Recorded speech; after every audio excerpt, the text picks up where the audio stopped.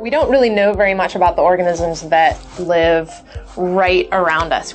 A lot of scientists, you hear about them going off to tropical rainforests and doing their research. One of the things that we're interested in is the fact that a lot of the critters that are right in around us in our homes, we actually know very little about. And so that's sort of what spiraled the start of this paper. So we did this citizen science mediated survey of camel crickets living in people's houses. So this was basically all our data came from citizens, from people who are interested in learning about these organisms in their home. These Asian camel crickets were actually by far the dominant species over native species in people's homes. And like in North Carolina alone, for example, over 90% of homes that we looked at, of the camel crickets that people found in their homes, they were these Asian camel crickets.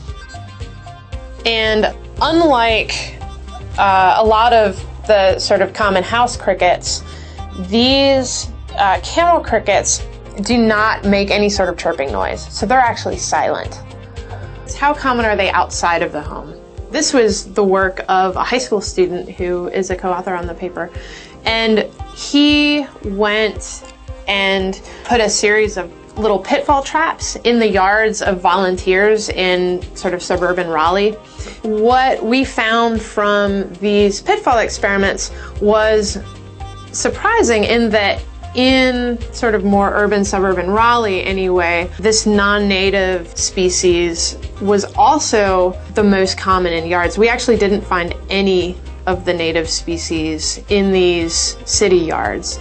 I hope that this kind of study will empower people a little bit to realize that they can actually make scientific contributions. We couldn't have done any of this without all of those people who were interested and took the time to send us photographs, to send us specimens. This sort of gives a real example that people can see of really how little we know about the life right around us. You know, we don't have to go to these really exotic, faraway places to find scientific mysteries. Like, they're literally right living with us under our noses.